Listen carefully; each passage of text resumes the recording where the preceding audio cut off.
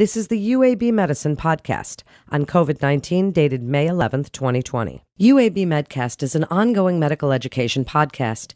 The UAB Division of Continuing Education designates that each episode of this enduring material is worth a maximum of 0.25 AMA PRA Category 1 credit. To collect credit, please visit uabmedicine.org/medcast and complete the episode's post-test. Welcome to UAB MedCast, a continuing education podcast for medical professionals, bringing knowledge to your world. Here's Melanie Cole. Welcome to UAB MedCast. I'm Melanie Cole, and today we're discussing making operating rooms safe during COVID-19. Joining me is Dr. Herbert Chen. He's the Surgeon-in-Chief and Chair of the Department of Surgery at UAB Medicine.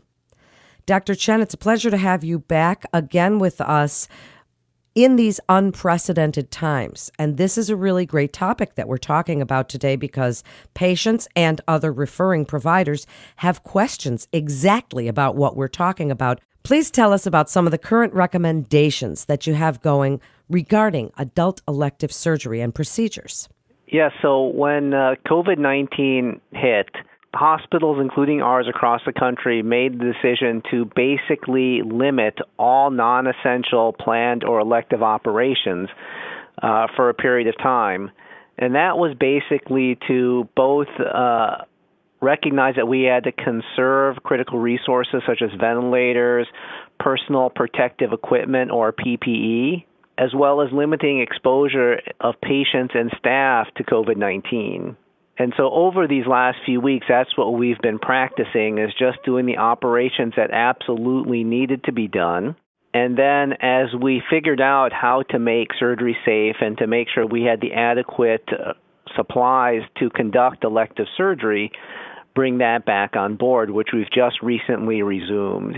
So we've come up with a number of practices which allow now, today, for elective operations to proceed in a very safe manner. Well, then let's start talking. You mentioned supplies. How are you doing with conservation of supplies? Speak about your PPE initiatives and any N95 reprocessing that's going on. Tell us about that. Usually when we do operations, we do it what we call under universal precautions, meaning that we do it in a very sterile environment to minimize the chance of postoperative infection, but also utilize PPE to protect the patient and also to protect the surgeons, anesthesiologists, and other healthcare providers in the operating room. But with COVID-19, that introduced a new challenge because there was this additional risk of both spreading COVID-19 if the patient potentially had disease through the air, and then obviously the important to protect patients from getting COVID-19 from potentially other patients or other people who could be infected. So to do that, we had to deploy additional PPE that we wouldn't normally utilize for operations, such as N95 masks, face shields, very innovative plastic boxes or protective coverings to maintain the safety of everyone involved. And so with this, we were utilizing supplies that we perhaps weren't utilizing previously at a very high rate.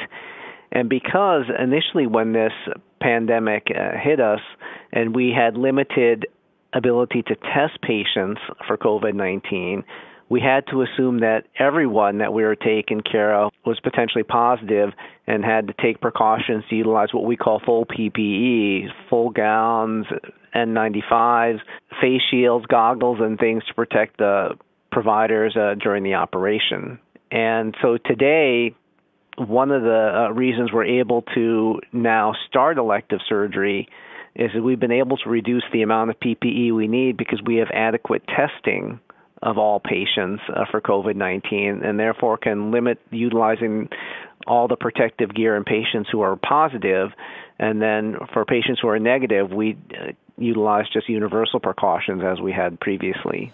Well, thank you for that answer, Dr. Chen. So how are you assessing the risk and minimizing the exposure during intubation? Tell us a little bit about how you and your medical partners are taking precautions to protect yourselves while giving this type of treatment, and especially with COVID patients. This is work primarily done by our anesthesia team to minimize the risk for everyone during the intubation, because during intubation, that is a particular time if a patient did have COVID-19, that they could spread particles through the air from the intubation process, which would then potentially spread the virus to the anesthesiologist and other people in the vicinity.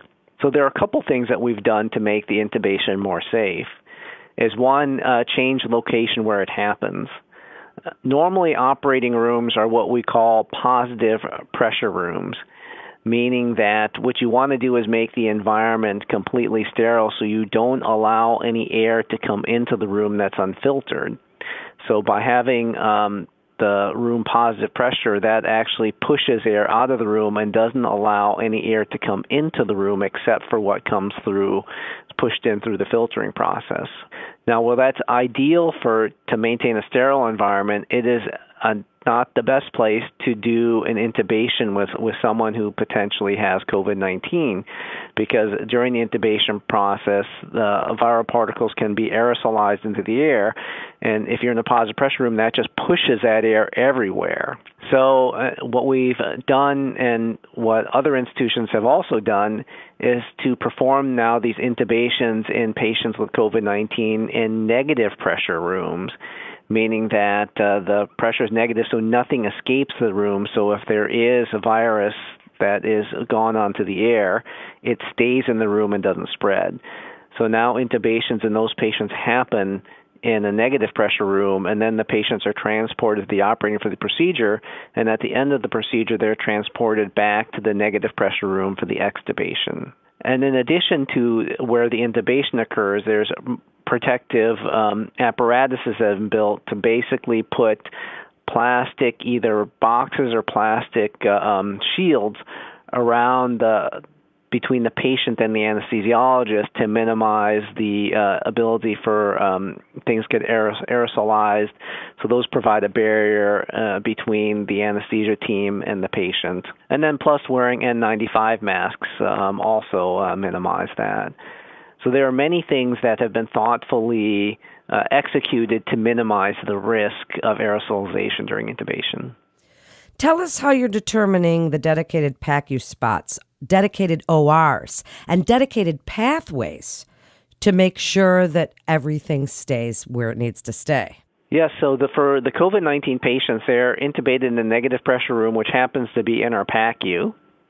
And then there's a pathway that they follow to get to the operating room.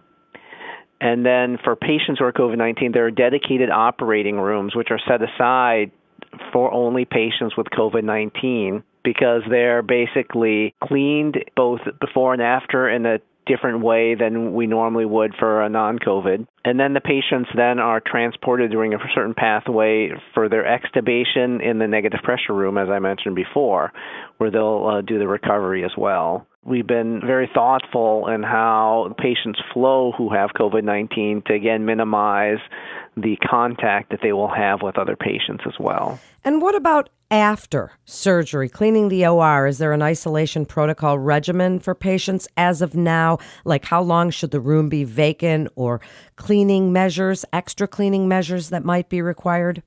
For cleaning the ORs after a COVID patient has been in the operating room, the ORs are supposed to remain vacant for 30 minutes with the doors completely shut for adequate air turnover to occur. And then we have our initial cleaning in gowns and gloves, and they clean the OR with hospital-approved disinfectants. And then there's terminal cleaning where they clean the OR again, and it needs to remain vacant for a good period of time to, again, allow transition before another patient is brought back in. And, of course, all the trash and medical waste are disposed of in a very safe manner. And Dr. Chen, before we wrap up, but what about the supply chain?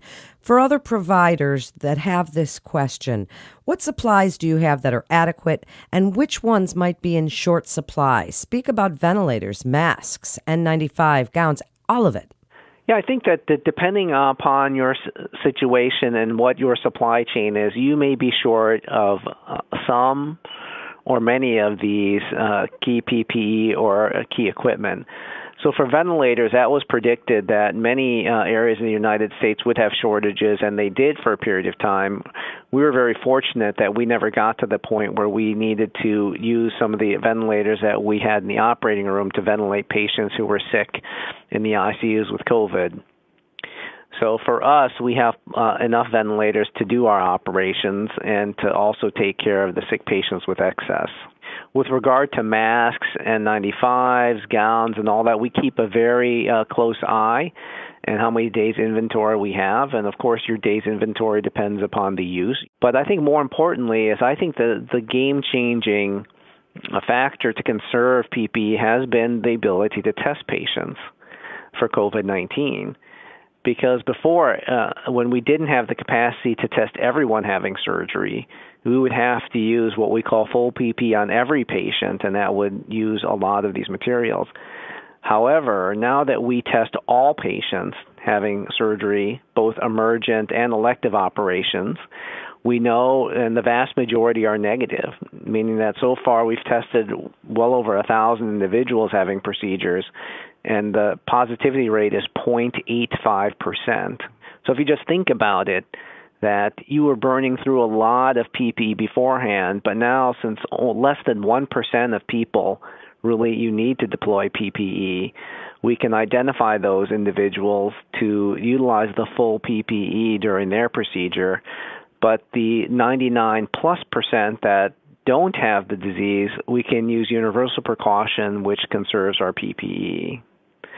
So again, I think testing has really been the game changer for us to be able to now do the operations really safely, and that patients should be very comfortable having their elective procedures right now because we've created a very safe environment.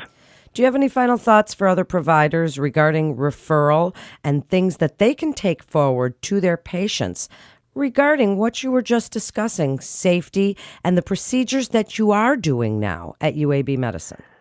Yes, with all surgery, pre-COVID and now during COVID, operations need to happen to treat various ailments that people have and important diseases, and that we shouldn't allow COVID to curtail us from delivering the best care possible. And I think with these new changes and, again, with testing and all these safety procedures that we've deployed, I can confidently say that we can do that right now, that we can provide the same level of safe care for patients who need surgery now than similar to what we did before. Thank you so much, Dr. Chen. What an interesting topic and great information. Thank you again for joining us. And a community physician can refer a patient to UAB Medicine by calling the MIST line at 1-800-UAB-MIST. And that concludes this episode of UAB MedCast. For more information on resources available at UAB Medicine, please visit our website at uabmedicine.org/physician. Please also remember to subscribe, rate, and review this podcast and all the other UAB Medicine podcasts. I'm Melanie Cole.